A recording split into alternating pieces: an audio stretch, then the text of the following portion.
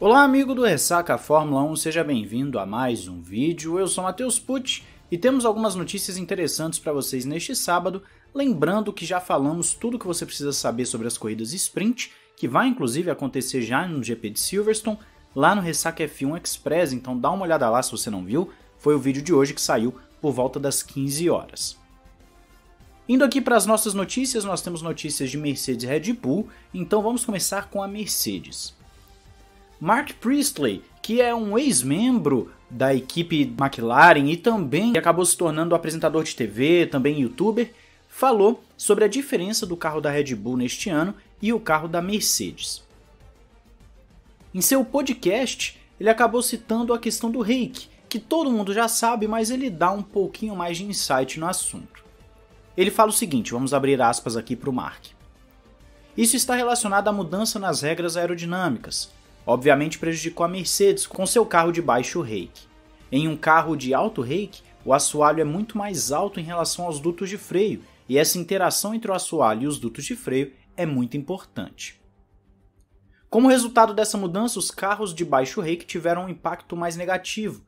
O problema é que isso não pode ser mudado da noite para o dia, e eles não podem simplesmente mover o carro para cima, porque o resto do carro é construído em um sistema de reiki baixo. Se você alterar isso, sua asa dianteira não vai funcionar como deveria. O mesmo se aplica às asas traseiras. Então ele dá uma explicação um pouco mais técnica de toda essa situação da Mercedes, lembrando que os resultados em 2021 têm sido bastante interessantes. Se você tem acompanhado a temporada desde o início, tem visto uma certa oscilação na performance da Mercedes, mas também tem visto que em alguns circuitos a Mercedes consegue bater de frente com a Red Bull.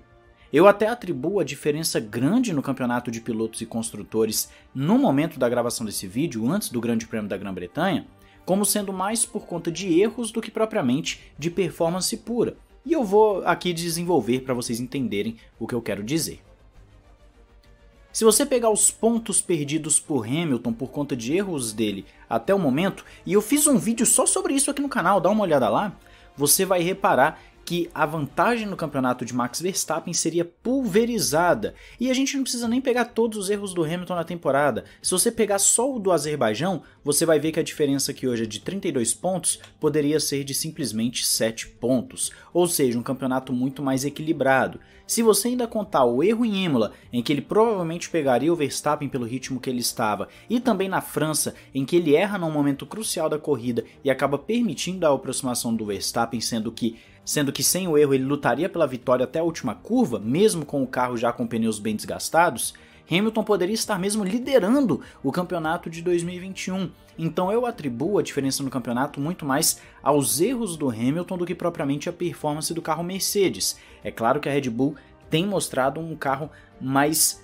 equilibrado, que funciona melhor nos mais diversos circuitos, isso é um fato, e os dados estão aí para quem quiser ver.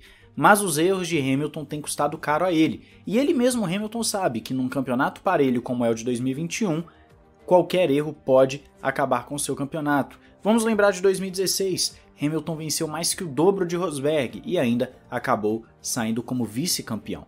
Então nesse caso de 2021, nós podemos ter uma situação até mesmo se repetindo. Não vou dizer que o Hamilton vai vencer mais corridas, porque no momento o Verstappen está numa fase excepcional, mas que os pontos perdidos por conta de erros podem fazer uma grande diferença lá no final, e claro, já está fazendo, isso é um fato também. Então eu atribuo ao campeonato estar tão longe assim, muito mais aos erros do Hamilton e à constância do Verstappen do que propriamente ao carro em si.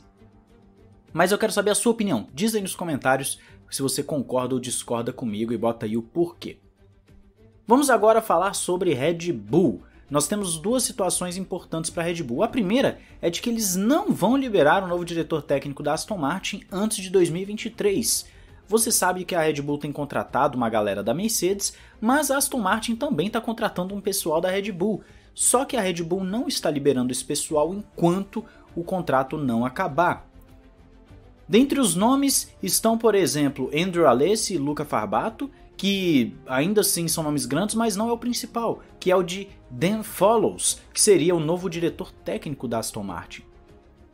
Follows trabalha na Red Bull há 15 anos e ele foi tentado ampliar seus horizontes na Aston Martin.